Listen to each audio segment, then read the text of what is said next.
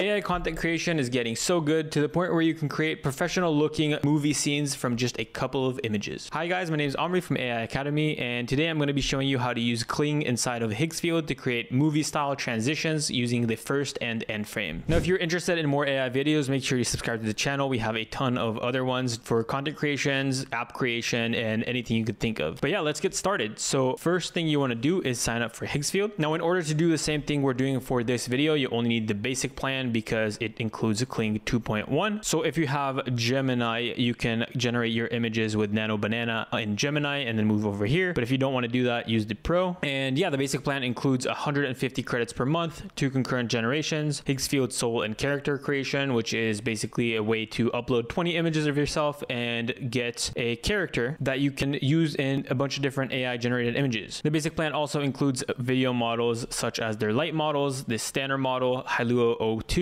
C-Dance Pro, and Kling 2.1, as well as image and video upscaling features. Now, the plan that I have is the Pro plan for $29 a month. It's $17 if you get it for the whole year. And this plan has 600 credits per month, 3 concurrent generations, soul and character creation, which is the Higgsfield soul. The video models included are the Light, Standard, Turbo, VO3, Higgsfield 2, C-Dance Pro, and the Kling 2.1. With this plan, you also get editing features for the images. So it's this tab right here, the edit tab. You also get the image and video upscaling features, the start and end frame controls. So this is specifically what we're doing now. And you also get access to the Google Nano Banana. So yeah, for the purpose of this video, I do recommend getting the Pro if you're trying to do the same thing that we are, but let's get into it. And last thing real quick, if you do need a lot more credits, if you're trying to generate a lot of content for social media, the ultimate plan is $49 per month, which is also $29.4 a month if you get the annual package. And this plan includes 1,200 credits, 4 concurrent generations, soul character creations, and their UGC builder, video models such as the Light, Standard, Turbo, VO3, Higgsfield 2, C-Dance Pro, Kling 2.1, and it also includes the image editing features, the image and video upscaling, standard and end frame control, preview upcoming features. Basically, this means that you get early access to different features. And in this plan, you also get access to the Google Nano Banana. And with this version, you also get Kling 2.1 Master, which basically means you have unlimited generations for Kling 2.1. Now, first thing we want to do is grab our first frame and last frame pictures. So what we want to do is go to Nano Banana, and in Nano Banana, we can either upload an image or use an image that we already generated with Higgsfield. So for this one, I'm going to be using this image right here that I generated. And once we have the image that we want uploaded, we want to recreate it and make it different in order to make the last frame of our video. So let's say this is the first frame. The last frame would be this car, but we are in a snowy mountain. And now we just wait for our image to generate, and let's see what it comes up with. Perfect. So as you can see, we have the rear version of this image. So we downloaded it. And what we want to do now is go to video, click Kling 2.1, and then we have our start frame right here. So we'll upload this, use it as the start frame. And then for the end frame, we'll do it the other picture. A lot of the times what I'll do is let the AI figure out what I want. And then if it's not right, then I'll change it and add the prompt. So while this one is generating, let's go to our images and try another thing. So we have a image of me right here in a jet. Let's try this out. And while that's loading, let's go to our video and see what it generated. So we have our video here. Cool. So it looks like it generated a video of the car driving backwards and